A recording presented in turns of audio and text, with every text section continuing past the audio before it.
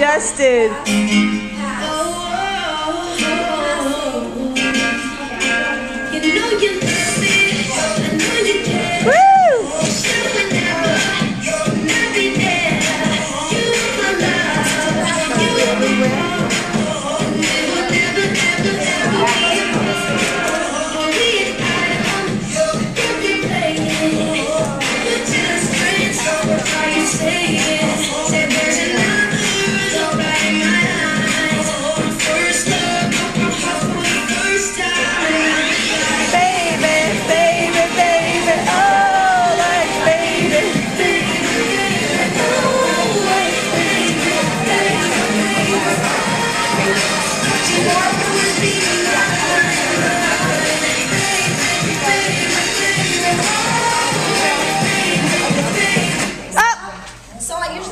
About 1 minute. Everybody needs to have one in their hand. Everybody needs to have one in their hand. There's a couple extras hanging around. So pretend these were real books. And then what we do next is I set the timer. I say, okay, this is your first date. You're going to get to know this book. Look at the cover, open it up, read the first few pages, and I'm going to set my timer. And then for 3 minutes, they spend time with their book. After the 3 minutes is up, my little timer goes off, and then they need to rate the book. Whether or not they are intrigued, maybe they want to spend more time with it, whether or not they're in love, give it a maybe, or just not my type. And so then by the end of the period, they've looked at 5 books and spent some time with it and decide whether or not they want to check it out. And so this is my speed dating act. I see we have different ones. Okay, so I still have a lot. Also, I have students do ratings, and we put them out.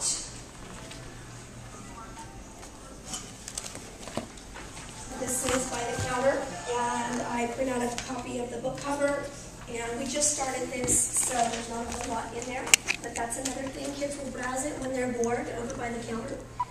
Also, browsing books, just having them on display so that kids can check them out. Do the read-alike. My whole website, Read If You Like, is based on read-alikes. It's like, if you like this, read that. So if you like Catching Fire, read Divergent. Also, the Alex Award, adult books for teens. Sometimes there's crossover, especially for the high school. One of the techniques I like to use is just reading from the book. Read from the book. The Lover's Dictionary by David Levithan tells a relationship like a dictionary. And you kind of, it's almost like a puzzle too, because you kind of have to piece together what happened in this relationship through the entries. So it starts out with celibacy, not applicable. Breach, I didn't want to know who he was or what you did, or that it didn't mean anything. Better, adjective and adverb. Will it ever get better? It better. Will it ever get better? It better. Will it ever get better? It better. So you kind of get the idea that this was a relationship where there was some kind of cheating or betrayal and trying to get over it. And my kids really like this. This is a presentation I do in the silent reading classes called Read or Go to Jail. And this statistic just astounded me. That in the state of California, if you don't know how to read by the end of 4th grade, the state is building you a prison cell. It knows the sad statistics. If you can't read by then, your most likely fate as an adult is to live behind bars. That's how they decide. Is this how they arrest? Yes, this is. And actually the presentation that I give too.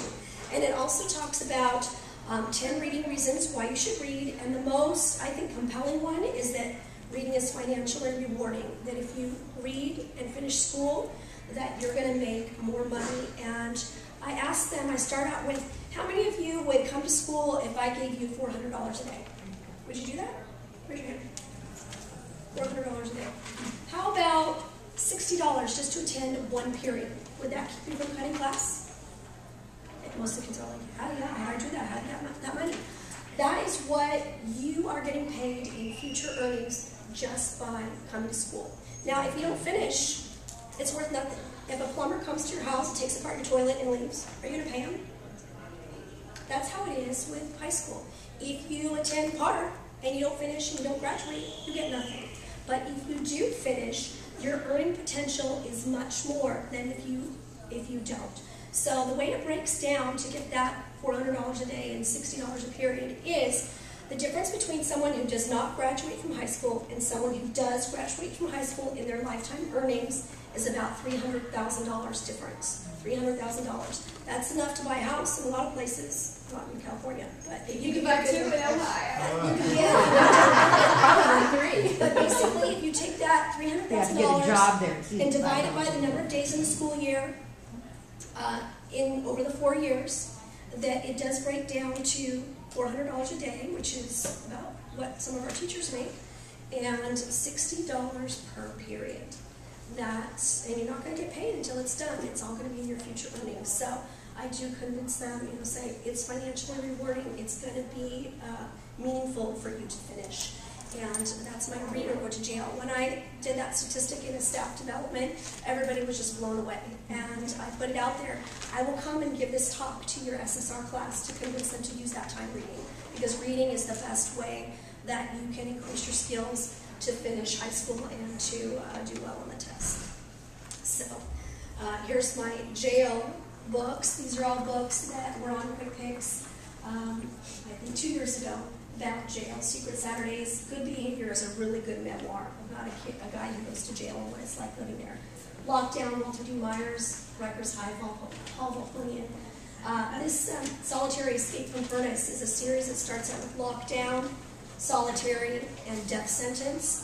Is a super intense adventure. It's on the Scholastic Book Fair, and it's really good for your boys who want an adventure. Alrighty then, so am I out of time? Or do I have time? Just keep going. Yeah, I just had a question. How do you get on the Quick Picks committee if you wanted to actually... How do you get on it? Every year in, I think it's about August or September, they open up the volunteer form, and you have to go in, you have to volunteer, put down your qualifications, and then they pick, usually every year there's probably about half the committee goes off, and so there's maybe 6 spots each year. Sometimes they say if you've done a process committee before that that you can have a better chance.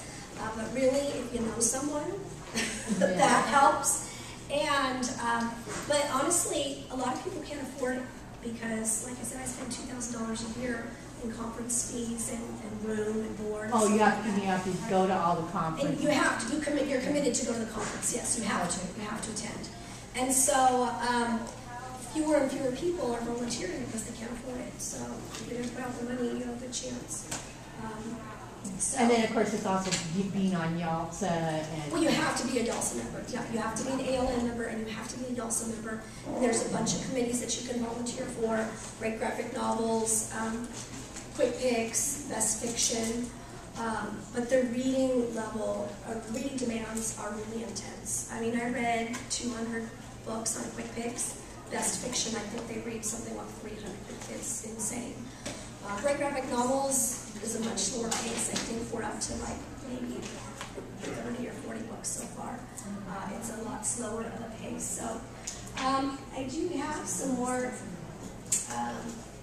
giveaways. So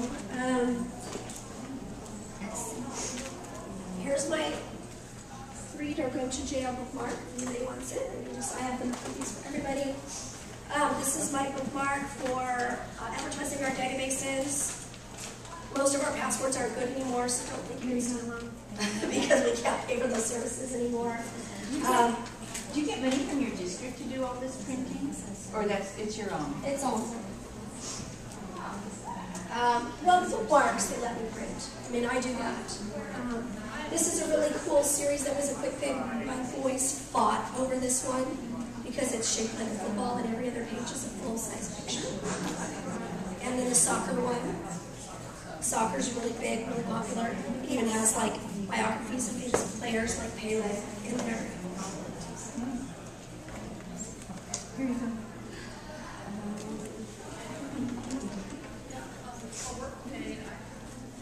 Anybody just get texting on their phone? Like me. I just got texting on my phone. Who loves to text? When parents text? Oh. Anybody in school right now taking tests? Who's doing testing right now? In We their just library? finished. No. You're doing testing in your library to have exams. Some of the other things I have, read the movie. Who has not seen The Hunger Games yet? I haven't seen it yet. Not seen it. I haven't seen it yet. Here's a read the movie book. Here's a read the movie book. Here's a read the movie book. Oh, you too. Oh, yeah, I also do an issues book talk where I write on post-its like this what the issue is. And I already have a copy of this, but I've got that one too. this is Teen Runaways. Who hasn't got a prize yet? This is having a mental breakdown. This is foster care. Who hasn't got a prize yet?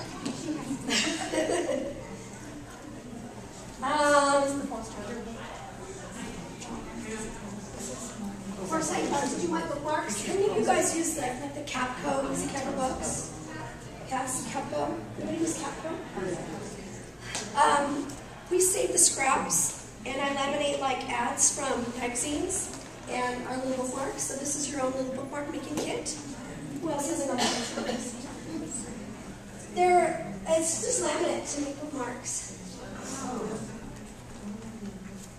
Who celebrates Teen Read Week? Celebrate Teen Read Week?